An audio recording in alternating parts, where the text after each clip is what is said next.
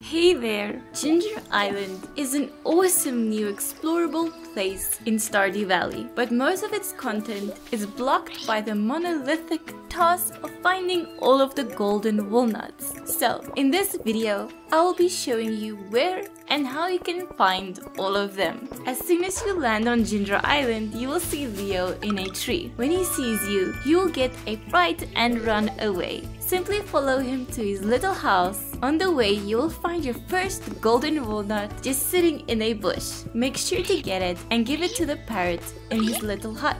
This will start your journey of finding many more golden walnuts. The next one is actually right in Leo's hut. Just hit this tree with an axe a few times and you'll get another walnut. I actually missed this one and only got it much later in my playthrough. Before the entrance to his hut, there's actually a hidden pathway over here that leads you to a little puzzle. Just don't forget to grab the golden walnut at the bottom over here. To solve this puzzle, you will have to find gem birds on any day that it's raining on Ginger Island. They will drop a random gem and you will have to place it on the appropriate place. If you found the gem bird at the northern part of the island, you will place it at the northern pedestal. You will be rewarded with 5 golden walnuts. Just find all of the gem birds and you're good to go. You can also get 3 golden walnuts by planting a banana tree and bringing a single banana and placing it on this altar. A cute gorilla will appear and give you golden walnuts. To get a banana tree, crack open a few golden coconuts at Clint the blacksmith. You will find golden coconuts by shaking trees around Ginger Island. You can also get a single golden walnut from cracking open golden coconuts. You will find plenty of golden walnuts hidden in the ground. Anything that looks suspicious will probably give you a golden walnut. Just hit it with your hoe, just like that, another walnut. There is also a hidden entrance over here that will help you get another walnut. You can also fish in the water to the left for a surprise. There is a hidden path to this tree and will allow you to find another golden walnut. I already got this one and can't seem to find the footage, but there is a golden walnut here, I promise. And the last one for this area, there's a golden walnut between 2 trees. Just hoe between the green. Close to the entrance to the volcano are also quite a few golden walnuts. Hoe the ground right here for one of them, and hidden behind this tree is another. Sometimes these golden walnuts are hidden in plain sight. Once you have found the journal note number 10, you will be able to hoe under this tree for a golden walnut and an ostrich egg. Unfortunately, hoeing this spot before you have found the note will not get you the golden walnut. You can also find one by hoeing between these rocks right over here. In front of Professor Snail's tent, you'll find a rough patch of dirt. Naturally, there's a golden walnut here. To the left of the volcano entrance, there's a hidden path that will eventually lead you to a golden walnut just sitting there on a bush. Another easy one to get that is very well hidden. To the right of the volcano entrance, there is a golden walnut in this tree. Use your slingshot to hit down the golden walnut. Entering the volcano, you will see a large pool of lava. You can simply use your watering can on the lava to create a bridge. There are so many golden walnuts in the volcano, so let's get started. If you go all the way to the left by making a long bridge, you will find an exit that will lead you to 2 golden walnuts. You should also try and fish in this water for a surprise. Let's go back into the volcano for some more golden walnuts. You can find up to 17 golden walnuts in the volcano by doing all kinds of stuff. Defeating enemies will give you golden walnuts, mining rocks and ores will also give you golden walnuts, and naturally, you will also get some from opening chests. These should be pretty easy to get. Defeat enemies, use bombs on large clumps of rocks, and eventually, you will get all 17. If you are ever unsure if you are missing any golden walnuts, remember you can speak to the parrot in Leo's hut. He will give you hints on where you are missing golden walnuts. Diving deep into the volcano dungeon and getting all the way to floor 10 will get you 2 golden walnuts as well as a prismatic shard. Quite a decent reward, I must say. Some of the easiest golden walnuts to get as you land on Ginger Island are by fishing. You can get up to 5 golden walnuts just by fishing anywhere on the island. You only need 10 golden walnuts to unlock the west side of the island. But unlocking this section will unlock tons of content and will allow you to get plenty of golden walnuts. Right over here on the beach is an X in the sand. Guess what you will get from hoeing this spot? In front of Mr. Key's golden walnut room is a golden walnut just sitting in plain sight on this bush. Right across from that X, you will see 4 spots on the ground. Between them is another golden walnut. If you go up from the beach, you will find some tiger slimes. You can get a single golden walnut from defeating them. They are actually pretty tanky and hit very hard, so be careful when you're facing them. After getting that walnut, continue going up and you will find another golden walnut just sitting on this bush. It is kind of hidden, but not that bad. Then go up here into this very hard to see cave. There is a fun puzzle here.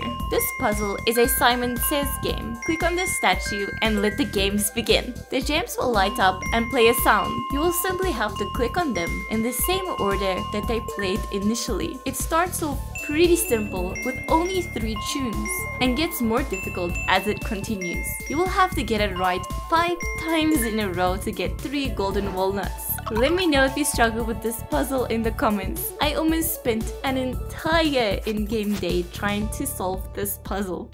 Across the bridge and between these patches of grass, you can find another golden walnut. There is also a hidden room through this wall. Sorry, I did this one really late at night and it's basically impossible to see what's going on here. But try to get through this tunnel and click at the end for a golden walnut. Again, sorry about the visibility on this one. Here, where you defeated those slimes, there is a golden walnut on a bush over here. It is hidden by this tree and I also missed this one until much later in the game.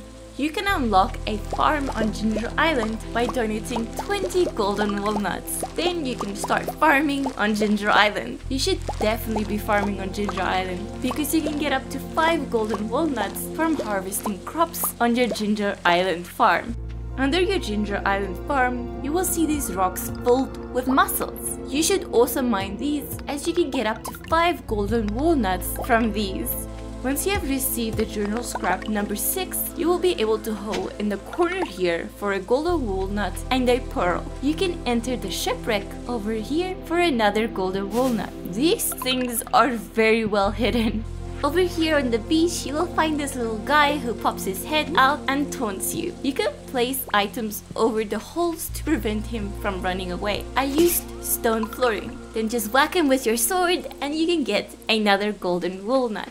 Hoe on this spot here for another golden walnut, and over here there are 4 shells. Hoe in between them for another golden walnut. To the left of Mr. Key's golden walnut room, you can squeeze through here and continue all the way to the end. There you'll find another golden walnut just sitting over there. Next to your Ginger Island farmhouse, there is a small cave with a frog guy in it. He has a small quest for you. All you need to do is plant and grow melons, wheat, and garlic on your farm. Once they have fully grown, just speak to the frogman and you will get 15 golden walnuts. Remember that you shouldn't harvest them, otherwise it won't count. You can buy melon seeds in summer and you can buy garlic and wheat seeds in fall. If you like this video, consider hitting subscribe. I would really appreciate that. Alrighty, back to the video. You can restore the beach resort right in front of Willie's boat for 20 golden walnuts. When it isn't raining, some townspeople will come to the beach resort, which is pretty cool. But